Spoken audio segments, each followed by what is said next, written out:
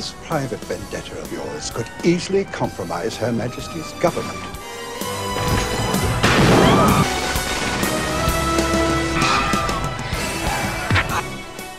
Senor Sanchez, I could be very useful to a man in your position.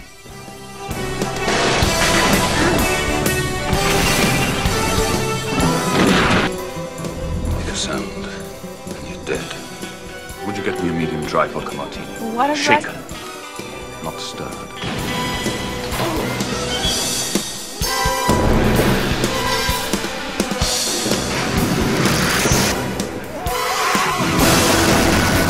Effective immediately. Your license to kill is revoked.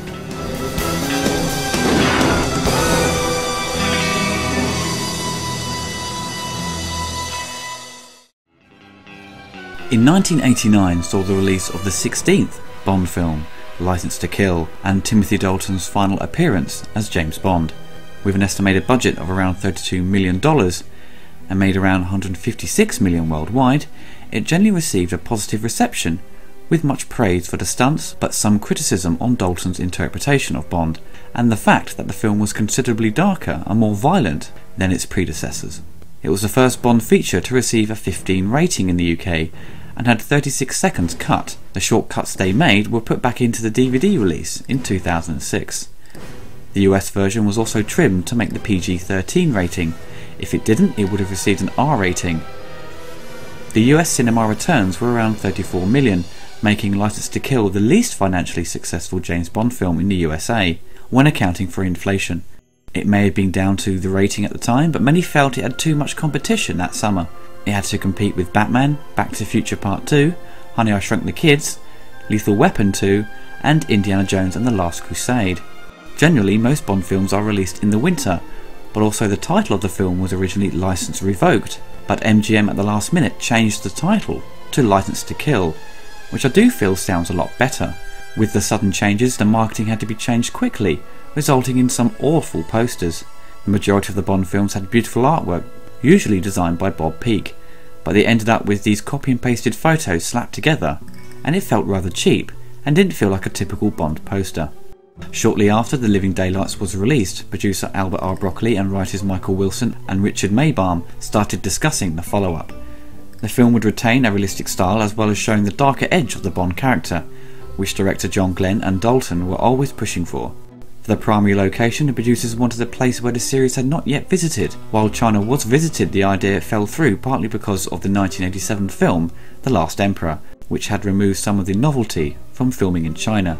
By this stage, the writers had already talked about a chase sequence along the Great Wall of China. Michael Wilson also wrote 2 plot outlines about a drug lord in the Golden Triangle.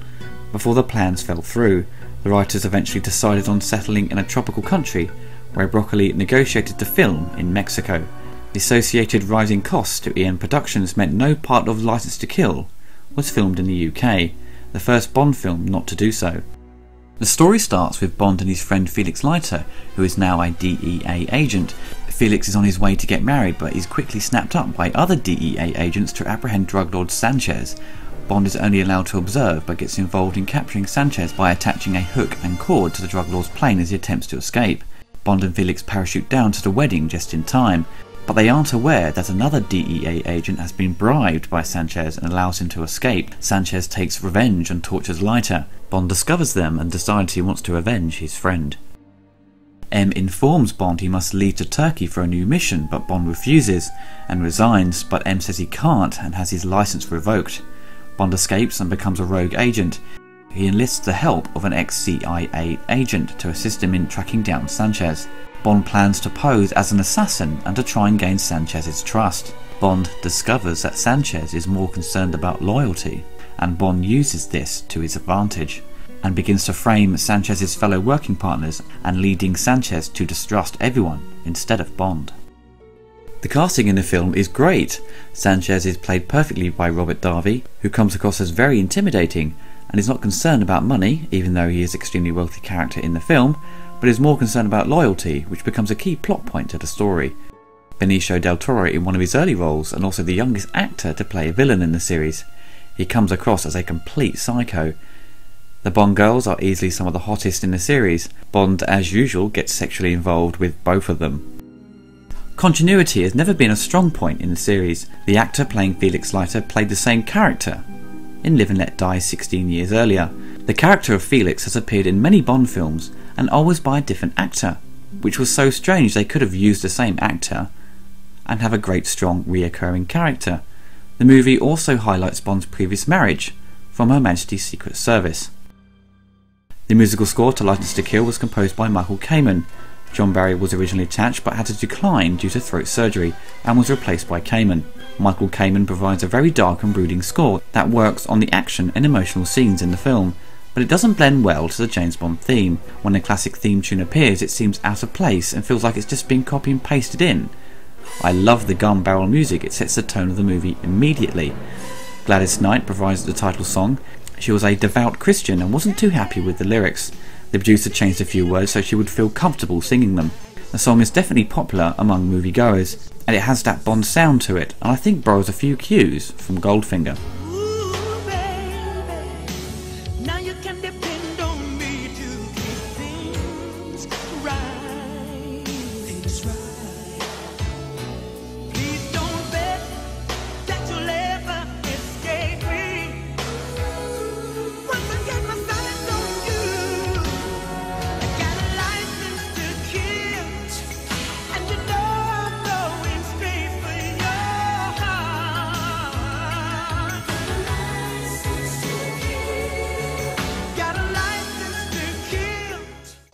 Domark, who had produced the Living Daylights game, acknowledged the criticism they received and made improvements for the follow-up. It follows the movie quite closely and the graphics weren't too bad, and it got favourable reviews at the time and was released across a number of platforms from the Spectrum to the PC, but many claim the game was far too easy. The special effects in the movie mainly rely on stunts. With the movie going for a more grittier and realistic tone, it keeps things grounded in reality. The explosions in the film are incredible, some of the largest I've seen on film. It really competes with other action movies at the time. Dalton really goes all out on the stunts, jumping on the truck and being very physical in all the action scenes. You really believe he's doing many of the shots. There was a stunt double of course for many scenes, but you kind of believe it's Dalton doing those stunts, unlike many action scenes with Roger Moore. Siskel and Ebert was split on their opinions on License to Kill, but both agreed Dalton was very good in the film. Our first film is the latest James Bond adventure, and my basic reaction is that the picture is uneven, ranging from quite exciting to tedious. With Roger Moore now thankfully out of the picture, Timothy Dalton returns as 007, and the result is a more traditional character, less the wise guy, more the gutsy, hard worker, and I like that difference. Bond's mission in the movie, License to Kill, is to stop a Central American drug dealer.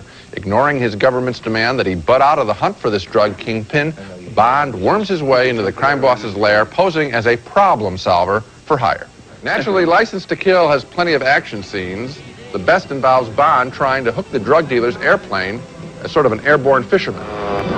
That's kind of fun. Some of the other action scenes run on too long, as does the whole movie. If we get the point, they should move this thing quicker to its conclusion. The film also has sort of a dirty, unfinished look that I can't explain. They spend so much money on these pictures, I can't understand why this isn't just more crisp and good looking. But Timothy Dalton is solid as Bond. Robert Davi is a good villain, although the villain itself, the character as written, isn't that powerful. He doesn't seem like a classic Bond villain who's going to take over the world. There isn't a lot of romance there.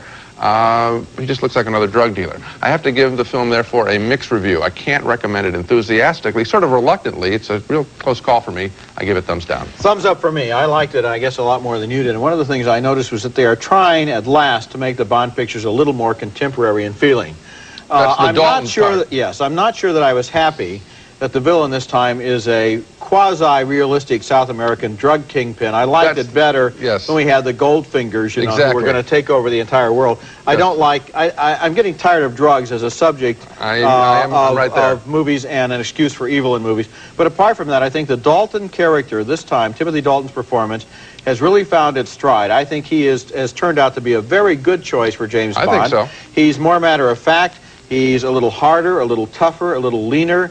Less obsessed with sex, more involved in action. It's more of a performance that seems to realize that we've now had all the Rambo pictures, the Indiana Jones pictures, action pictures that have come along since James Bond, and that were threatening, I think, to make the whole series seem sort of obsolete. Did you think you were sort of nodding, I could see out of the corner of my eye when I was talking about the dirty look of the film. Didn't that surprise you? I don't know what's wrong there. There were a couple of missing shots, missing transitions.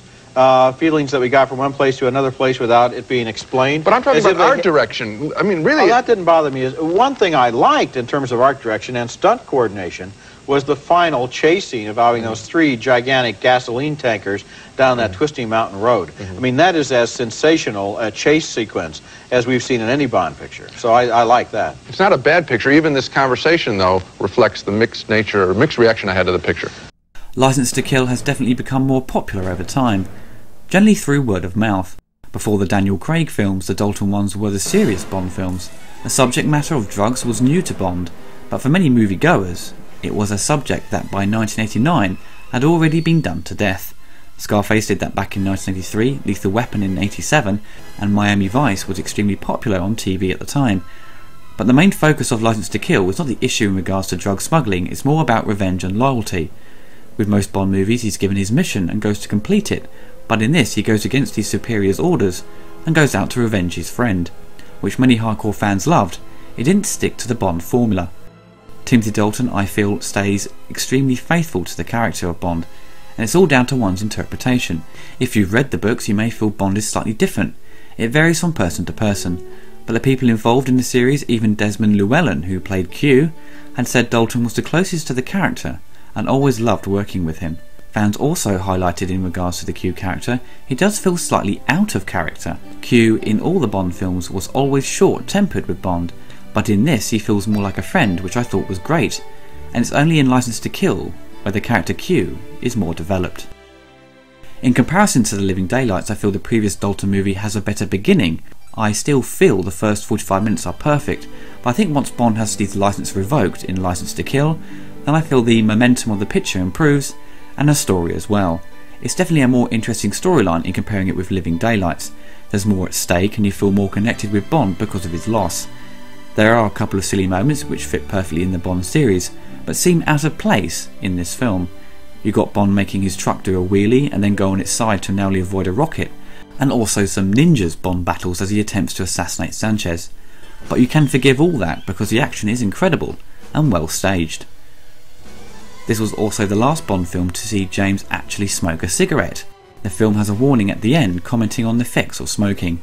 Plus you see him use a laserdisc player. Now that's awesome. To sum this film up, it's a serious take on the Bond character. It's not for children, it's for adults, in which the original novels were aimed at. It's a huge shame Dalton didn't do more, but what we got was something very faithful to the character we all know and love. I also think he looks in better shape in this film than he did in The Living Daylights, which I feel he looked a bit tired throughout. We also have to thank the director John Glenn, who really pushed for a more serious direction with the character. John Glenn even admitted saying this was the best film he directed. Could License to Kill be considered to be in the top 5 best Bond films? I think so. It certainly delivers on what James Bond fans expect Bond to act and look like. He drinks, he smokes and loses his temper frequently, but is able to charm any woman he encounters. To me, I've enjoyed watching all the actors portray Bond. They all have their pros and cons. But for me, Timothy Dalton is James Bond. Say that somebody tries to make a move on you in the blink of an eye.